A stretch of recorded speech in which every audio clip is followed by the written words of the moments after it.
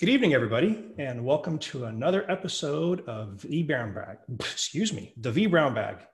Tonight, we are going to be talking with a wonderful person that hails from Texas. He works for Worldwide Technology. His name is Dan Pallone, and tonight he's going to be talking about EKS or EKS, or I'm not sure how you want to pronounce that. We're going to ask Corey Quinn about that. So tonight, we are going to be talking about Kubernetes in Amazon, why you should use EKS. Different pronunciations for the words and all kinds of different things to get answered. But first, a couple of show notes. Get in on the conversation.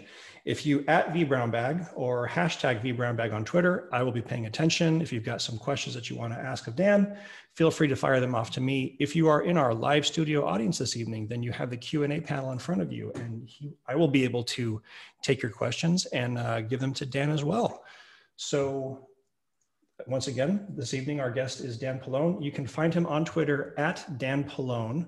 Super easy, DanPallone. How did you get that? Were you like one of the first people on Twitter and you grabbed that real fast? Yeah, pretty much. Same with Hotmail too. Man, awesome. And I, of course, am your host, Chris Williams, and you can yell at me at Mistwire on Twitter if you have any complaints about the episode. Or not, or if you liked it, then by all means, let us know. Mr. Pallone, are you ready to take the power? Absolutely. All right, I'm going to stop share, and it is all yours. Excellent. I'm trying to figure this out here. Did I do it right? Did I do it wrong? Am I sharing? Can you see my share? I can see your share. You are lit. There we go. So, hello everybody. My name is Dan Pallone, and if you don't know me, you should. EKS is a service offered by Amazon.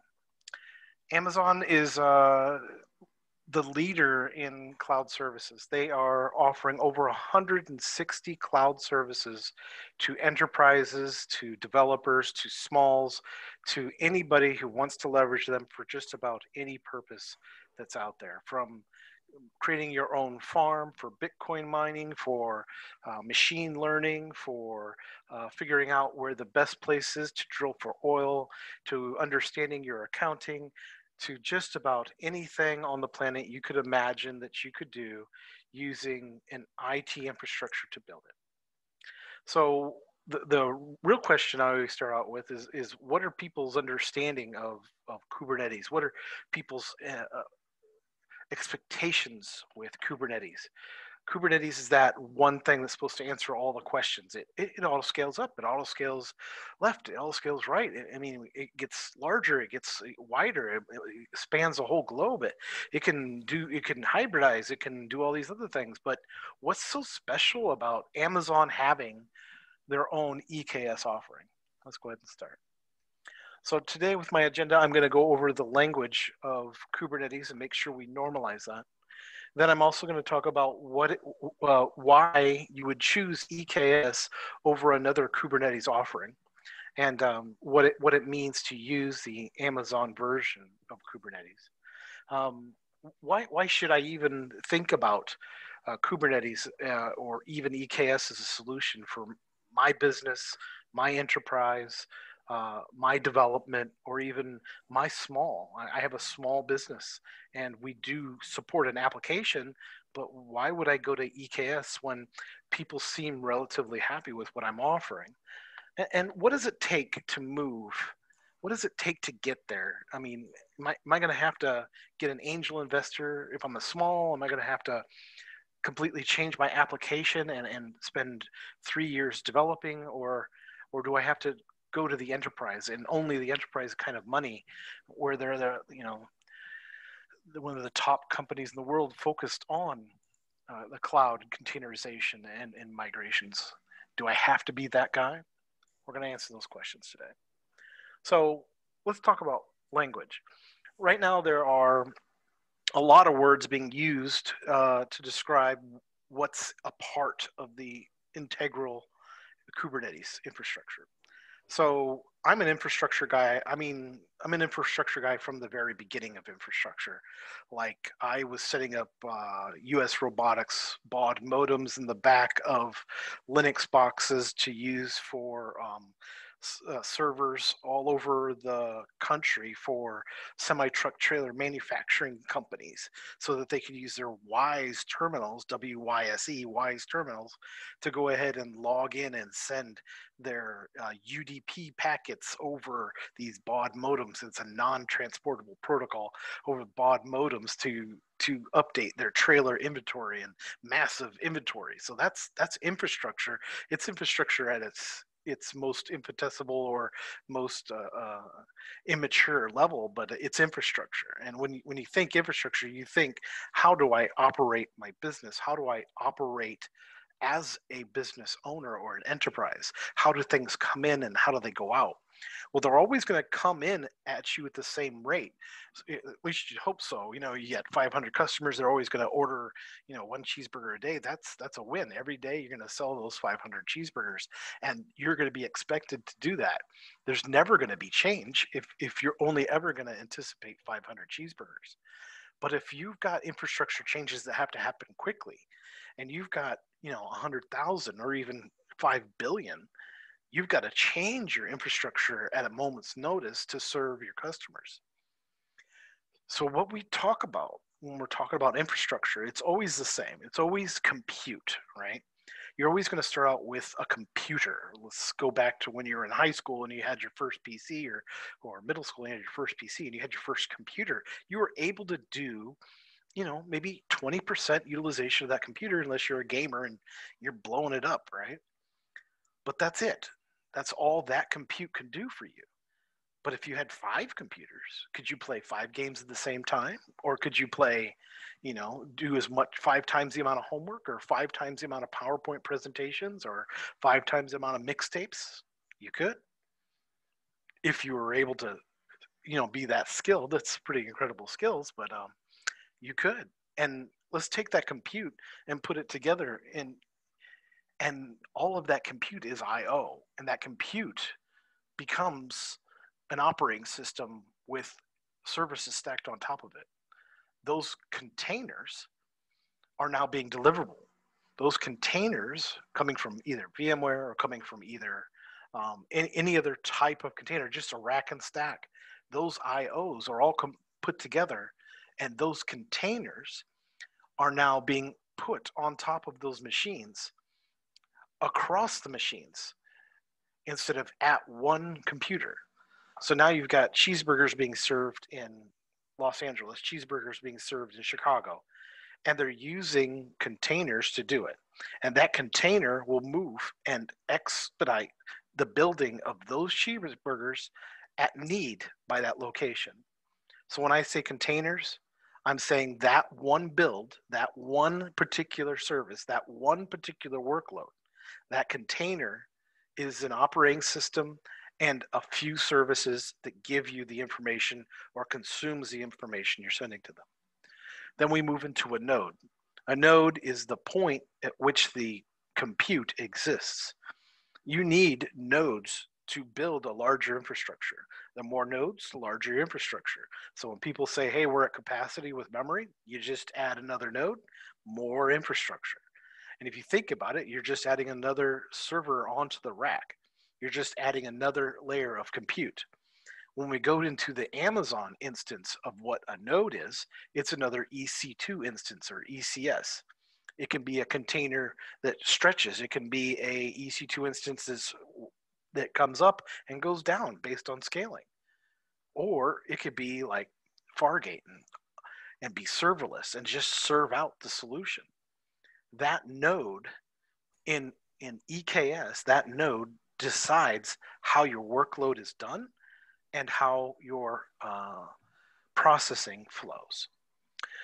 Then we have microservices. Now, microservices and services, they play together quite a bit. But this is the best way I can say for an analogy here. Everybody's going to have a service, but a microservice doesn't need a person behind it. A microservice is an automatic service that's going to always give you 1 + 1 = 2. It's a calculator. You're always going to get that result. You're not going to have to go to a person, ask a couple of questions. They open up a ticket. They go through the service desk. Service desk escalates. Then you get a response. It's not a huge amount of work to get that one response. A microservice will give it to you quickly, and it'll be compiled as a simple solution, ergo micro. But a service, that's where you got an entire company servicing you, or an entire solution servicing you. And finally, we have workloads. It's probably my favorite word when it comes to the cloud and compute and EKS and Kubernetes and all the like. People mix the word workloads up quite a lot.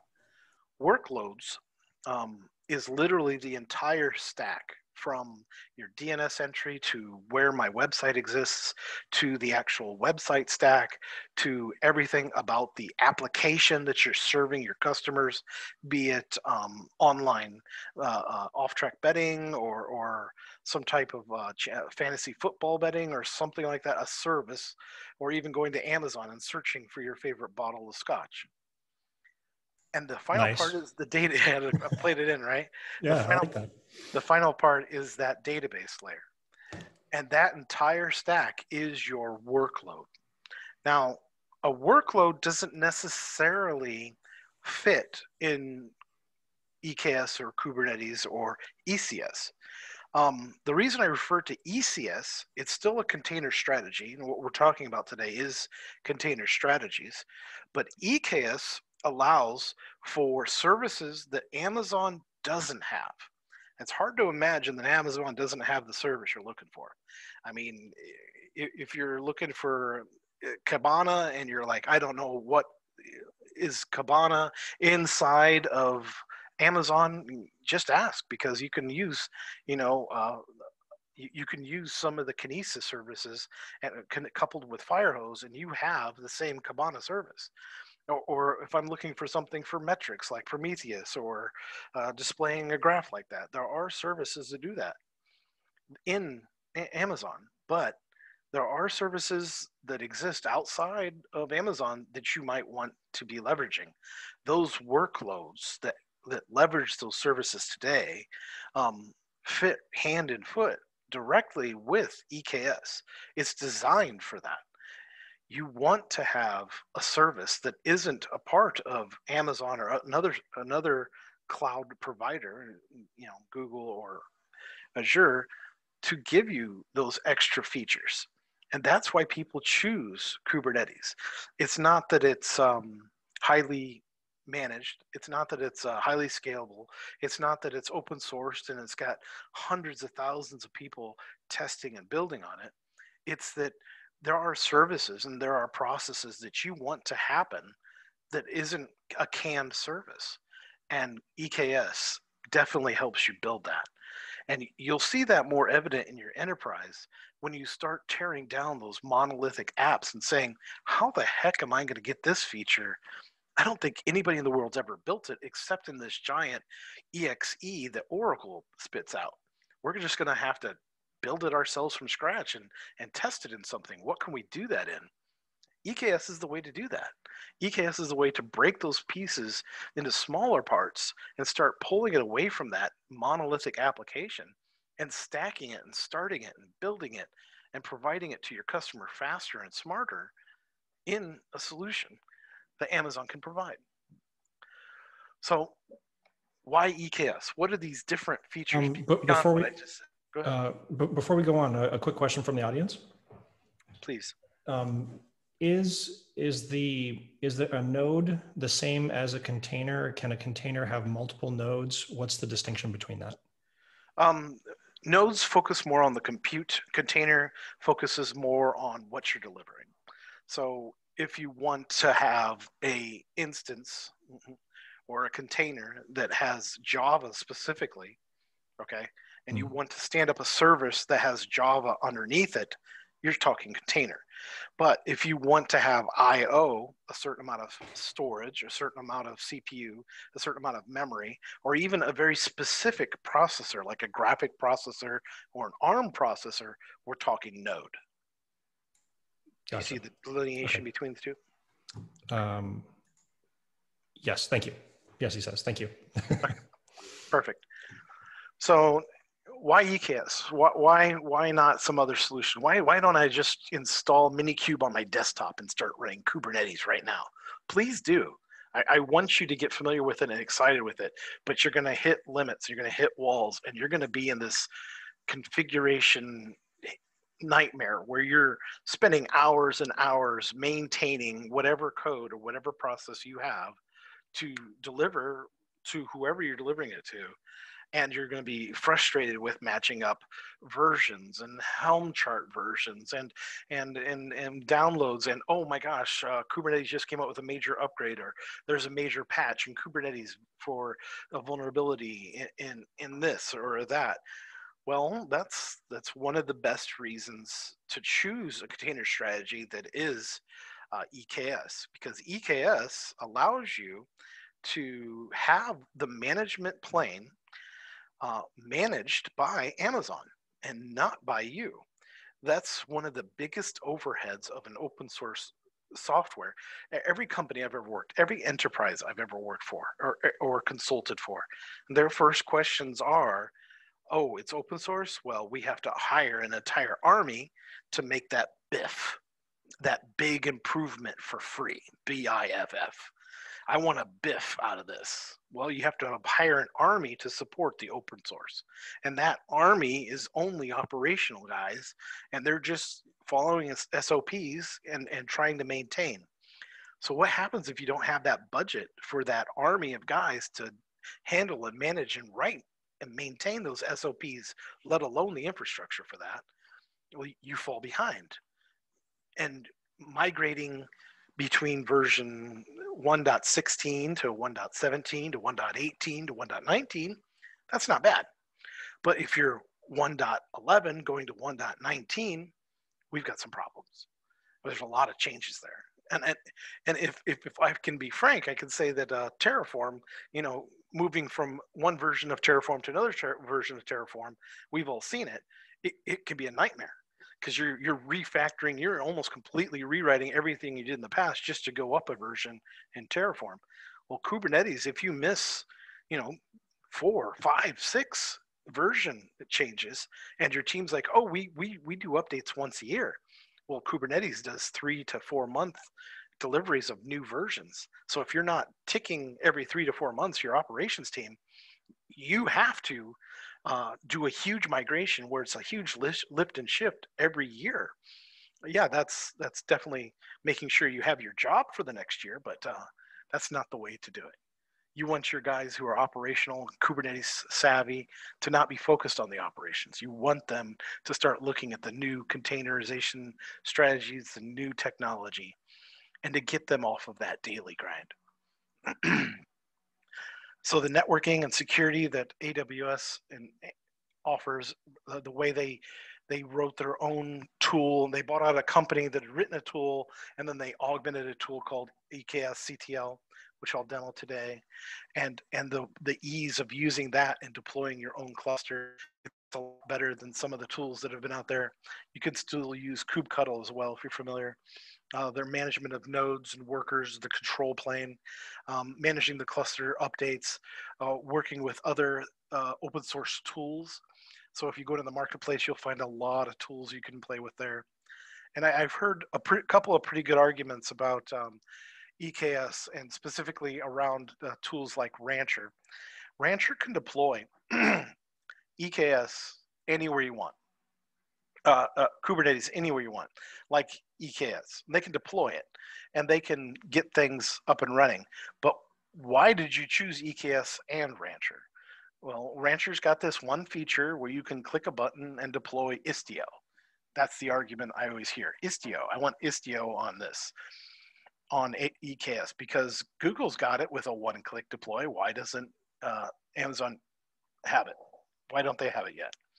Well, they do. They have a solution. It's in the marketplace.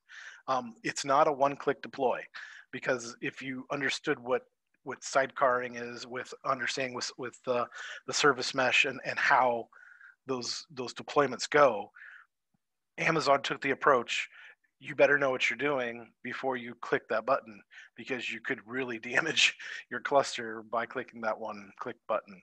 And Google took a little bit different approach. Let's click the button and we'll offer you service pro fees to go ahead and get you fixed and up and running because you really didn't understand what that one button meant. That's definitely where a developer space is important. But those tools are available, and those tools, those open source tools, are supported by EKS and Amazon. So who should do this? Who should be doing this? That's a tough one. An enterprise is going to take a look at it, and they're going to do this thing where they're going to say, hey, what are my top service tickets for the company? I'm going to do a triage of all of my service tickets, find the top 10 items. And if I can align those top 10 service tickets for my customer directly to an application issue, I want to see if containerizing it or having a container strategy or getting in the cloud, more or less, off of my data center is a win. That's the first approach I've heard. Second approach. Our data center is way too expensive. Let's get off of our data center. Let's start migrating in everything into the cloud, and we're going to do it in 6 months because this company, XYZ company, they're very similar to us. They did it. And then the final approach. The new services that we're asking for are only available in the cloud. Those are the enterprise statements that I've heard predominantly. The service is already available in the cloud. Why would I put it on my data center? My data center is too expensive. I need to start vaulting and saving money because the company needs to tighten its belt. And we're looking to containerize. We're looking to get these strategies and moving forward, one piece at a time. Next is developers. Every developer I've ever worked with, they have a laptop with 5 or 6 different logins to their own desktop, and they have their own Kubernetes environment running with all kinds of tools that I'm not familiar with. And those tools almost inevitably are a version of Kubernetes. Now, a developer doesn't want to spend time doing operations and managing the back end and working with the worker nodes and doing upgrades and migrations and ensuring that it's secure enough that when he goes to the customer and he delivers the manifest files, he's like, okay, here it is. I did it on EKS. This is secure. This is industry standard stuff, and this is why I'm doing it. I've seen a lot of people do it that way, and it's almost always a developer is number 2, and they're choosing it because it's what everybody else is using it, and it's industry standard, and it's tried and true. 3, developers and rapid prototyping. So developers are Java coders sitting back writing big giant applications and then wrapping it in a manifest file and getting it in the cloud. A rapid prototyper is like, hey, I heard about this new tool. It's called Glue 14. I'm going to go ahead and download the GitHub repo and take a look. Oh, I have to put it in the cloud, and oh, it works better on Kubernetes. If I had an EKS instance, I could just pop it up there and start testing it. Rapid prototyping. So a lot of R&D and larger companies have rapid prototyping needs. And EKS is amazing for that. It's got this tear up and tear down, build up and build out. It only bills you on the instance as it's running. It's not going to bill you just because it's sitting idle and there's no instances up and running. Just because you have code sitting there and it's not up and running or doing anything doesn't mean you're going to be billed for it. If it's a pod, if it's an instance scaling up and down, you're going to be billed for it. But if it's been shut down because you were just testing it for 10 minutes and then you shut it down, you're going to be billed for 10 minutes, but you're not going to be continuously billed because you had to stand up a huge infrastructure for an enterprise with 13 database backends, a direct connect back to the enterprise database at the company, or a direct connect to a remote branch. But rapid prototyping allows you to quickly pull down those GitHub YAMLs and those manifest files, build it up quick to do a POC, a proof of concept, and say, hey, look at this, look what I can do, look what I can do. And moreover, that turns into You get a new title on at your job, or you get a pay increase saying, hey, John's got an idea. He wants to use Istio. He wants to use Service Match. He's got sidecars over here. Have you heard of this thing? Rapid prototyping is the third one. And the last one is, I think, anyone who has time to learn about containerization strategies, whether they're rapid prototyping, they're in an enterprise, they're a small, they're a medium business, they have just a website selling kittens, you're going to want to know if you can save money on your website, because your options for selling things are very burgers, kittens, scotch. We've run the gamut tonight. Right. You're going to want to know if you move it into Kubernetes, you move that website, you move your app, you move your process into Kubernetes, if you're going to save money, if you're going to turn that return on investment into not only a return on investment, but an investment that builds a better business, that builds a better widget, that builds faster cats, or whatever it is, or better scotch. Let's go with that. But yeah, I think anyone who has time should spend a little bit of time looking at Kubernetes EKS in the AWS services and understand what it is and start deploying. I mean, I did, and it's furthered my career, and so have a lot of other people that I've taught, and it's furthered theirs. What does it take to get to EKS? What are the options? Well, there's three big options, okay? Now, we're talking business. We're not talking rapid prototyping. We're not talking developers. Developers are just going to spin it up, play with it, shut it down. Rapid prototypers, same thing. Spin it up, play with it, shut it down. And even the average Joe at home is like, hey, I heard about this new technology, and all I have to do is sign in with this account, and I get $150 voucher to go ahead and use AWS. And so it's $150 worth of compute I can use to figure out the lottery numbers for tomorrow. Let's try that with EKS. So they go out and do that. But how do I migrate my workload into the cloud, into EKS, or into Kubernetes? Well, there's three ways. When I say foundational, I mean you have an idea, you started working on the idea, maybe you have a buddy who's a developer and he's writing out some code, or from a business perspective, you're building out a new version of your widget, your new version of whatever you're selling or building, and you're like, we're going to go with a cloud-first strategy. We're going to be containerizing everything, container strategy. And instead of just containerizing it, we're going to make sure it's HA, highly available, DR, it can survive disaster. It is horizontally, meaning it can get bigger or smaller. Vertically, it can get wider and cover more requests per second of my application. And in doing that, you're going to be doing the foundational. You're going to clear the playing field. You're going to open up a dev account, specifically a dev account, and you're going to have people there, or you're going to be there building it out to understand it, get it to work the way you want to, and there's no technical debt moving into this. You're moving into it with a clear mind of what you're going to build.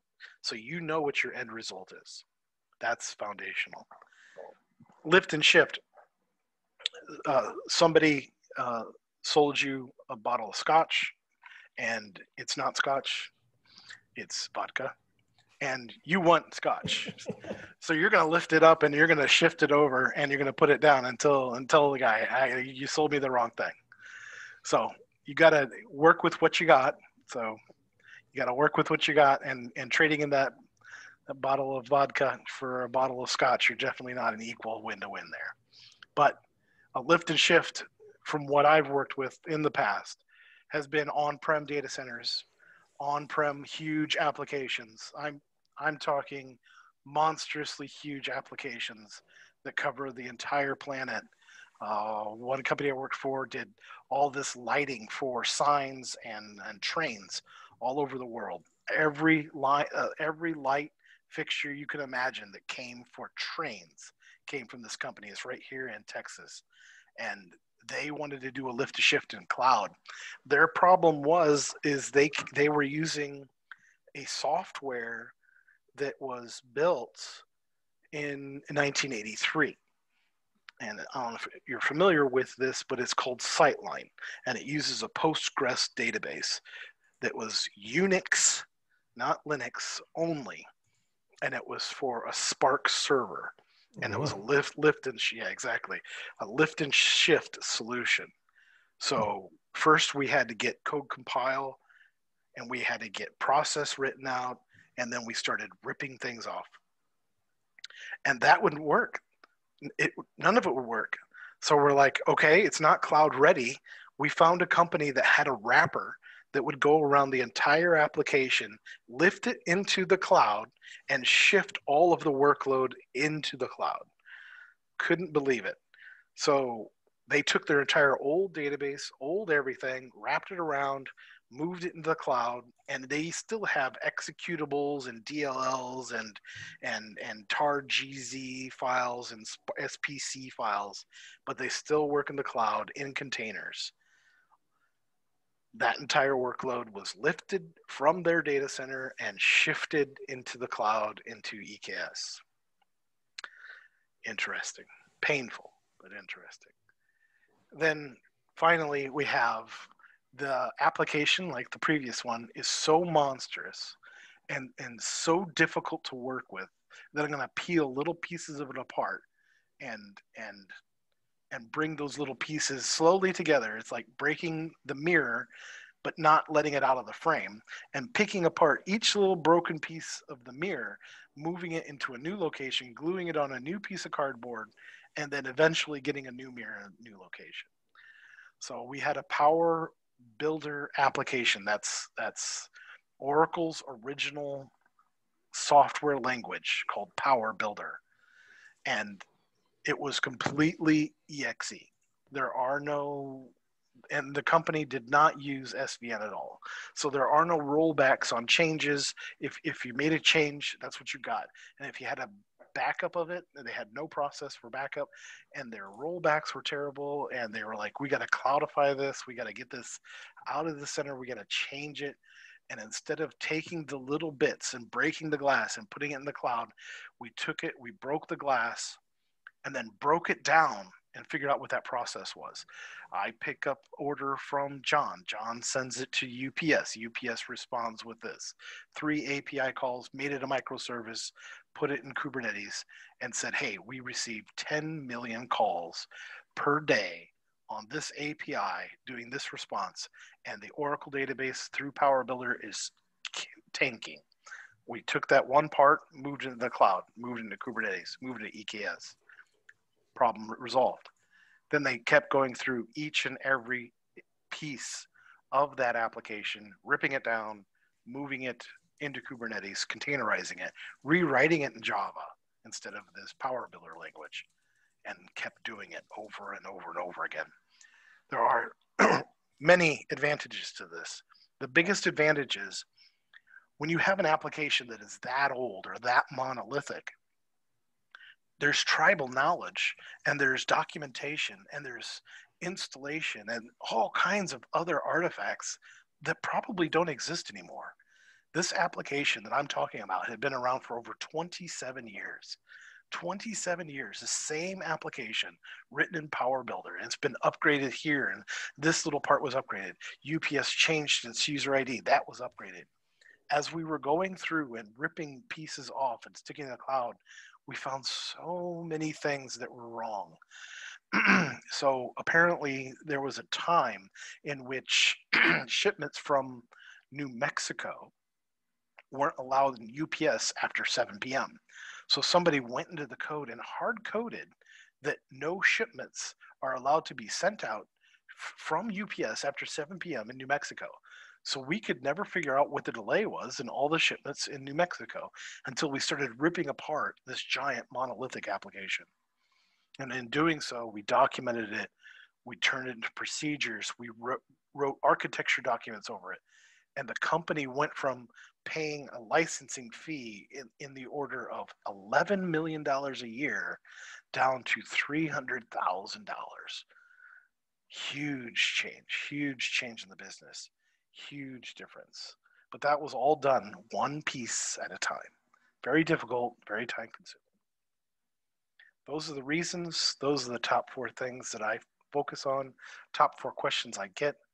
And people ask me a lot, is this easier? Is it better to go this way? Yes, it is. Any more questions? Hold on, let me double check the tweet deck.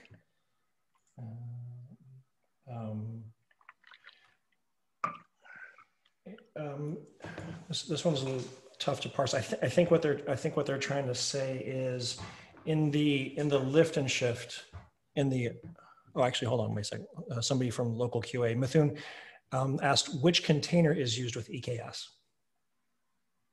Which container is used with EKS? That's an interesting question. It's not a specific container. So that's the only answer I've got. Are you asking what operating system is behind it? That? I think that's what they're getting at. What's the backing operating system? Okay, so I'm not sure on that because every time I've leveraged it, it's been something I've had to open a ticket to ask a question about the master nodes and the worker nodes.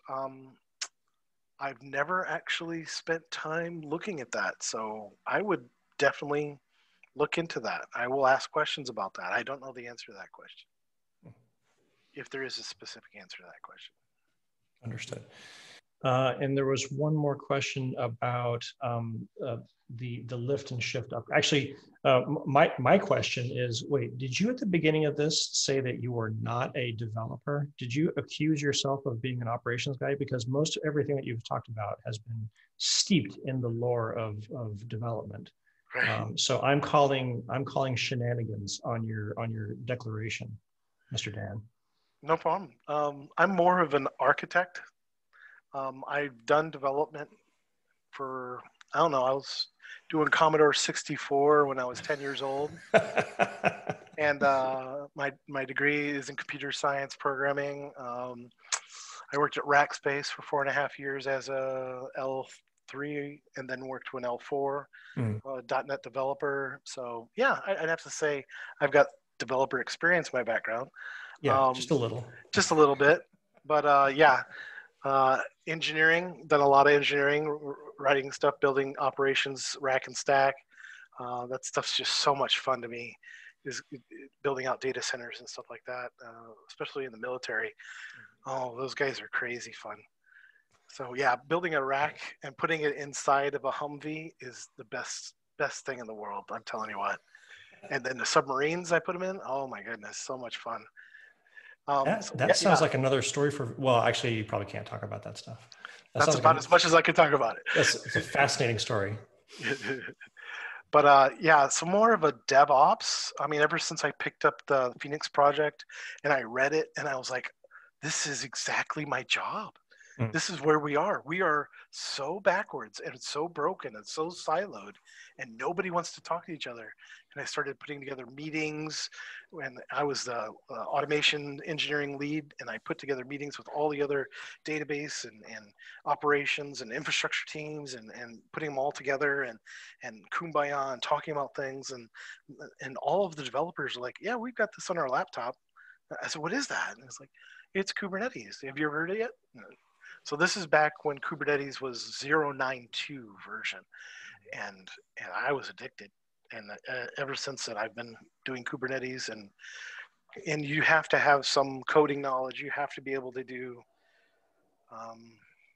YAML, Java. You just got to understand some of that stuff. And I've been writing stuff since I was 10 years old. Since you were knee high to a grasshopper. Right. Choose your own adventure since I was 10 years old. Yeah. Awesome. Cool. Okay. That's it for questions. Did you want to do a demo, or was there? Is there a thing that you wanted to throw up? I could talk about this a little bit. So the Okay. problem with building in the cloud, I'll tell you that right now, I'm being honest. The problem with, can you see my screen on the right-hand side? Yep, we can see it. That's my right-hand side. Is, see, my daughter got me addicted to My Hero Academia, so that was in the background there. Is that your wallpaper? Nice. Yeah, it's a little anime that she had, and she's just having fun. So yeah, the problem with the cloud is, even though it's fast on responding to questions, because it's an API call, that doesn't mean it's fast for building. Because what you're usually doing is you're building in a giant list of operations that are being built in the cloud, and you have to wait for each operation to complete. Amazon's really diligent in making sure that the operation is not only complete, but it's clean and there's no errors and you're not getting problems. So the tool that I was mentioning earlier that Amazon uses is EKS CTL. And if you see here, what I did was I created a very simple EKS demo YAML. And in this YAML, I'm defining my entire cluster environment right here. That's it. That's my entire cluster. I want 3 nodes, the end. Nothing more special about the nodes. I don't even care what kind of nodes. I don't care what the grouping is, nothing. Just 3 nodes. And please make sure they're clustered together. And here's the name I want you to put for my cluster. That's it. That's all that's here. There's a username and what region I want it to be in. And from there, I issue the command to go ahead and start it. So that's EKSCTL create. And from there, it starts building it using that YAML file. And it builds the entire cluster. And it took about 22 minutes. I don't want to bore everybody with sitting here watching things one line at a time. But after 22 minutes, I had this entire cluster up and running. So now I have an EKS cluster. Yay! The next thing I wanted to do was maybe demo a workload, a very simple workload known as Kubernetes dashboard. So Kubernetes dashboard is awesome. It'll take everything from the command line, all the queries you can type in, all the logs and everything, and it puts it in a GUI. It makes it easier for the operations teams who are L1s through L2 to say, hey, I can check that workload for you. Oh, look, your CPU is begging out. Let me see if I can increase your limits for your CPU. So I really enjoy the dashboard.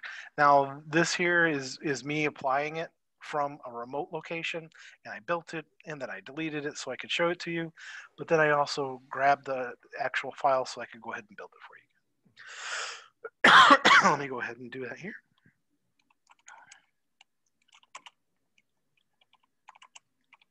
Oh, and you got props from an audience member for your wallpaper, your My Hero Academia wallpaper. Right. Nothing like a 47-year-old man enjoying My Hero Academia. Yes, yes. Much joy. So now I have the entire stack here. And it's got all the same commands. So you got kubectl, get nodes, right? And take a look. There we go. We got our 3 nodes that I had described earlier. And maybe we want to do a get all and see what's running on this cluster. Nothing's running in the default namespace. So let's take a look and see what namespaces exist. So namespace, one of the namespaces we have that looks like doobie-doobie-doop. Yes, there is a new namespace called Kubernetes Dashboard. So let's go ahead and talk to that one. And same thing with get all again, but we're gonna do -n for namespace, and we're gonna pay, well, it doesn't work like that. Because I'm lazy.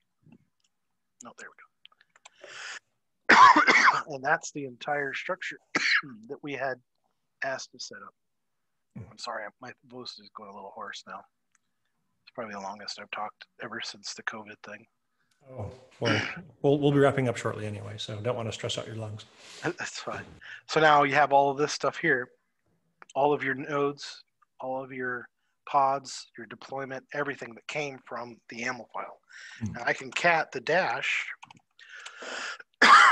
and you see that a normal workload, not only is it defining the ports, the protocols, but you can also define the weight, what is considered a healthy response and a non-healthy response. You can say anything you want about attaching to different types of storage, from NFS, iSCSI to cloud storage to other types of Kubernetes or cloud-centric storage. So storage in the beginning of Kubernetes at 0.9.2 when I was started, storage was an issue because you only had a couple of choices there. But now everybody's offering a storage solution, so storage is no longer an issue because there's literally only 3 planes of control in Kubernetes. There's the management plane, which AWS controls. There's the worker plane where you deploy your workloads, and then there's the data storage plane where you connect to a place to store data, or retrieve data, temporary data, or create new objects like an S3 bucket or whatnot. So those are the 3 planes of Kubernetes cluster that most people don't realize. You know, if you take a step back and look at it, you're like, oh, 1/3 of it's controlled by Amazon. They manage that for me. The worker nodes will scale up and down based on what I tell the pod to do, so I control that. And the database, the storage plane, Amazon has services like RDS and Aurora and tons of different options there that they can manage for me as well. So literally the only thing I have to manage is the application layer now. And that's another big point of EKS, is that it can handle that for you. And that was the end of the demo pretty much, unless you guys want to see the GUI interface, and I can pull that up if you're interested. Well, I want to be cognizant of your throat. If it's short, then it's absolutely. But I don't want to. If you're wearing down, we can wrap up. Give me a second here. See if I expose my port. Okay, now it's exposed. Let's go ahead and attach to it.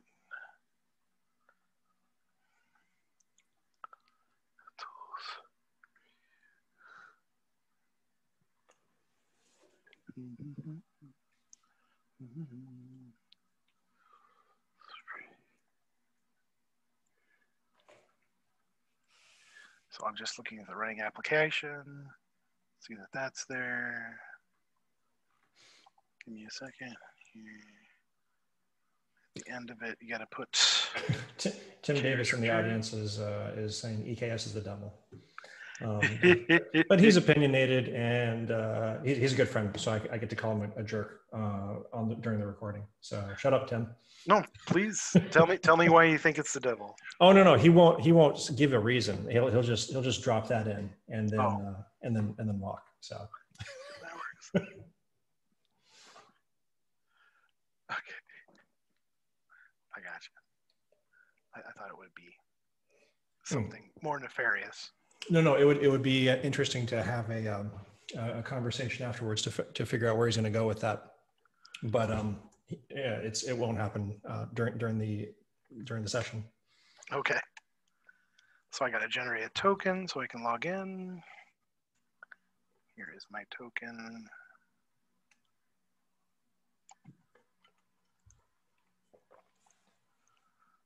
Did I put the wrong one in? That's right.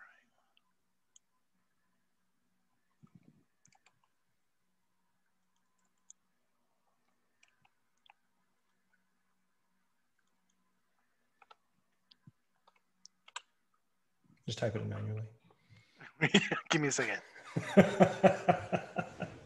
Yeah, I don't know why it's not working there.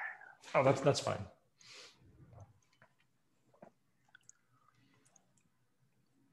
Yeah, okay. That's all good. The proper demo gods were not appeased. So no, that's awesome, dude. Thanks very much. Let me scan the tweet deck and the audience real fast. Make sure that all questions have been answered. Yeah, that's just chatter. No, people are saying thanks and very informative and appreciative, but no additional questions.